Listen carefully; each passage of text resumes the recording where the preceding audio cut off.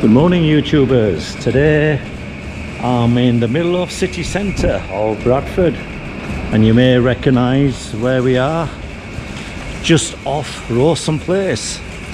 Now shortly I'm going to meet Mark Nicholson.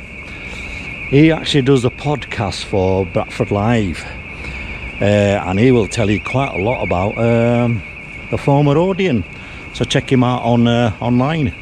But today I'm going to meet him shortly just around this area, and we're going to chat about a very old building that goes back round about 1815, pre-Victorian. And in our usual manner, we shall look at some illustrations, talk a bit about the history of the building, plus we shall see if we can find any stonework left. And if you're just passing by, don't be a stranger. Do check our channel out, click subscribe, like, and do share. We're here to talk about a demolition story in Victorian Bradford, which for once had a happy ending. And we're currently stood on Rawson Square, and this area here was the site of a church called Christ Church, which stood at the top of Darley Street, and that's the church there. Okay. And this little taxi rank, roughly about this very spot here, Just here, yeah. yeah, that is where the entrance to the church was. Okay. And we have a map here dating back to those times, so you can see Darley Street as it was, and then right at the top of it was Christ Church. Okay. So if we were going back in time, we would be stood roughly there. Okay.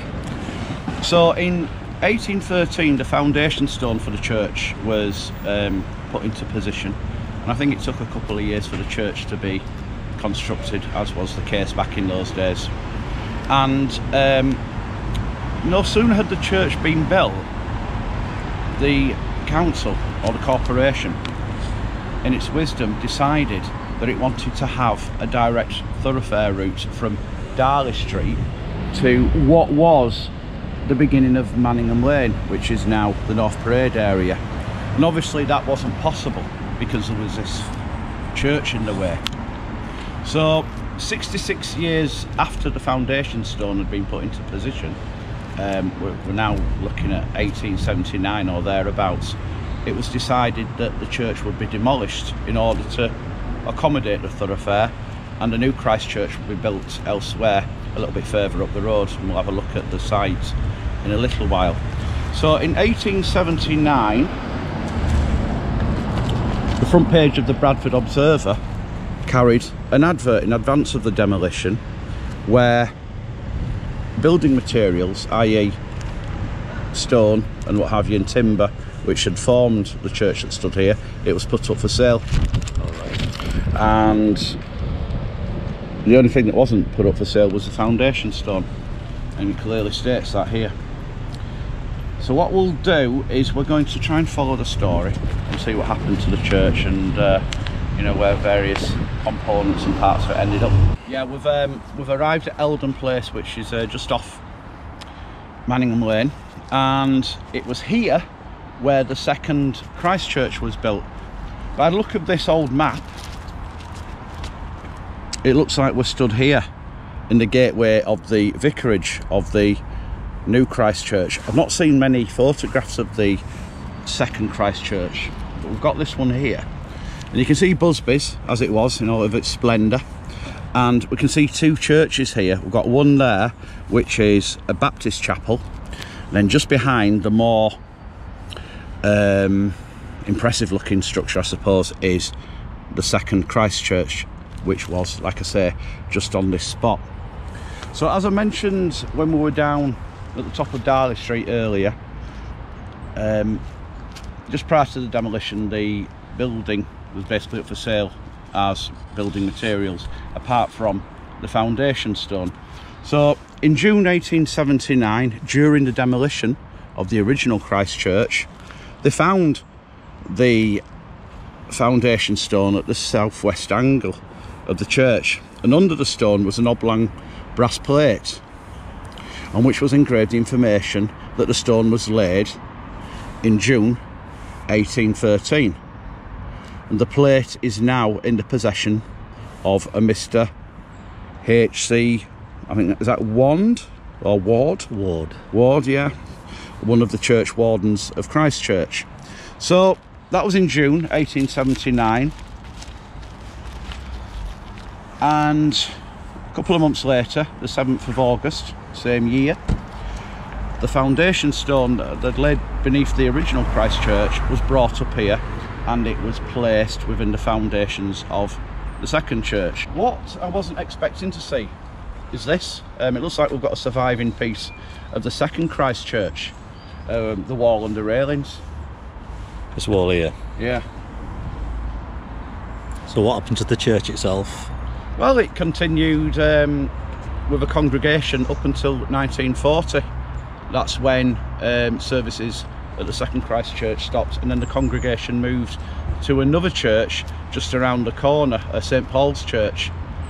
And in terms of the foundation stone, at this moment in time, that's where that particular part of the story ends, because I don't know what happened to it.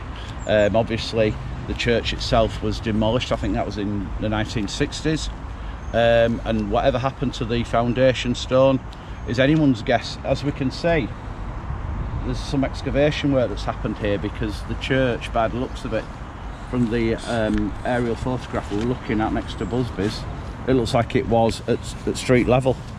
So somewhere when all that was excavated, they did just dig it up, and it ended up in landfill somewhere. But that is not the end of the actual original Christchurch story, because many years ago, a piece of it ended up in Peel Park.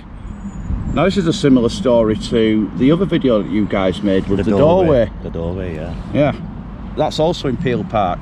This is an old archive news piece, and we can see a lady there taking a seat within an alcove which was created with stonework from the church down on Darley Street.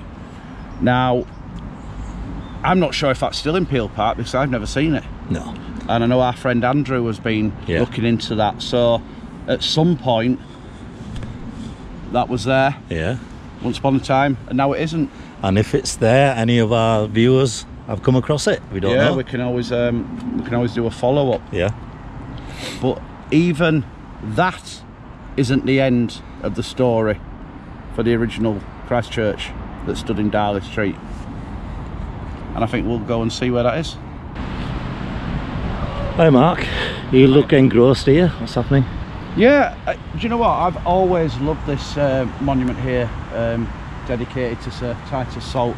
And I still, after all this time, I just find it really hard to believe that once upon a time this was actually positioned outside City Hall. I've never done a comparison of an archive photo and the actual monument itself. Right, let's have a look.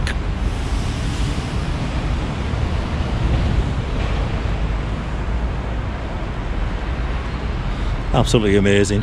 Yeah, I mean, it was in many ways a very similar story to the you know, the reason behind the movement of the Christchurch from the city centre to a less prominent place, because I believe that this was moved as well to improve thoroughfare in the centre of Bradford. But anyway, back to Christchurch.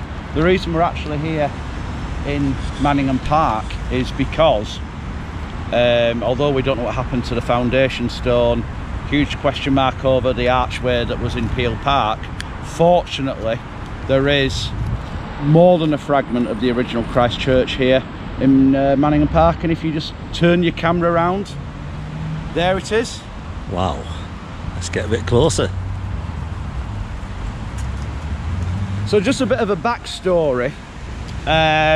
In 1882 there was a royal visit in Bradford, the Prince and Princess of Wales at the time, and what they did in Bradford is at various points throughout the city they constructed a number of arches out of wooden canvas, and a replica Norman arch was built here on this corner.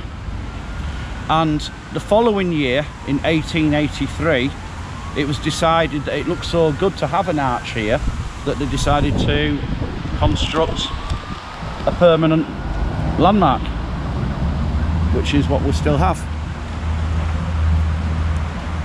Now, from what I understand, a regular Norman arch, an authentic Norman arch, would have had one smaller arch at the side of it, but the city architect at the time had a thing for symmetry, so he decided to add another. Right, let's get a bit closer and have a look. Can you read just what it says on there? John Hill? I can't read that. It looks like that, yeah. Yeah. We'll go inside, yeah.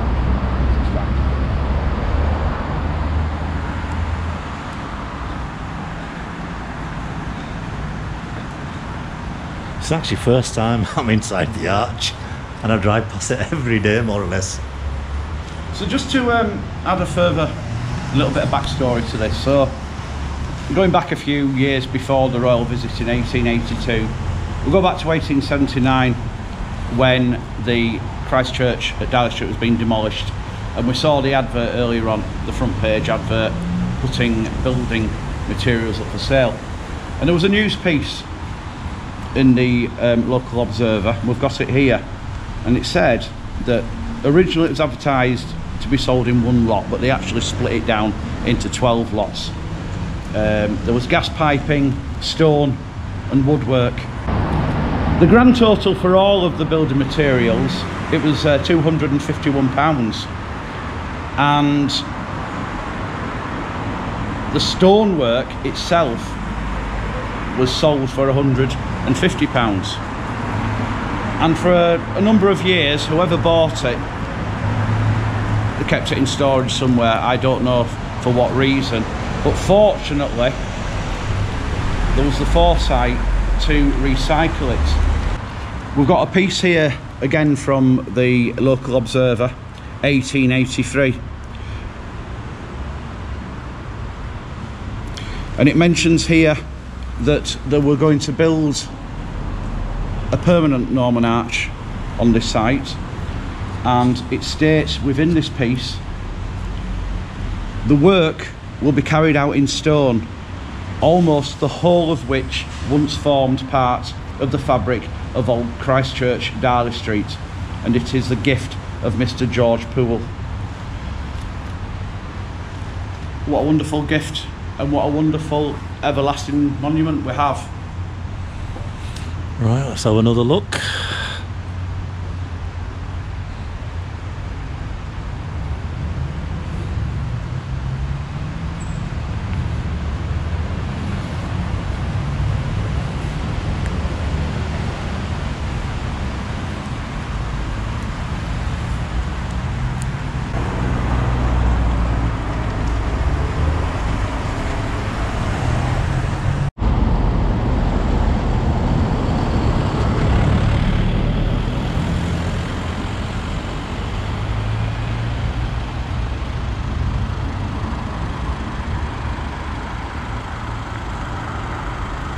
I'll tell you what else I find quite impressive about this little story here. You know, we're talking about Victorian Bradford, and we seem to think that recycling is a 1980s, 1990s sort of thing, but you know, this is recycling at its very, very best. And this corner of Manningham Park, it seems to be almost like a final resting place for things which once existed in the city centre. And who knows, in 10-20 years time, after they've pulled down the Kergate Centre, are we going to see a huge piece of concrete over there in that corner?